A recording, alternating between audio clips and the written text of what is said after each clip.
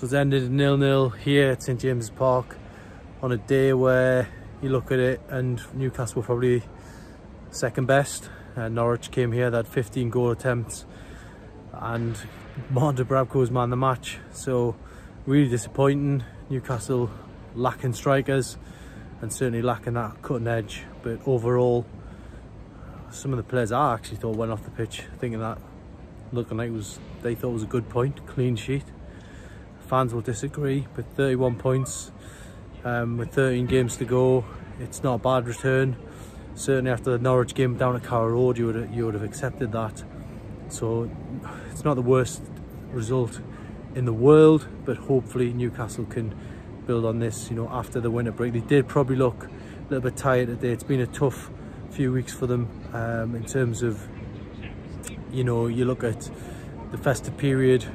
You look at the last few weeks as well where they've had loads of injuries. So Newcastle, they take a point here today. Not the greatest result, as I say, certainly not defending them, but 31 points, they're probably going to feel satisfied with that overall tally.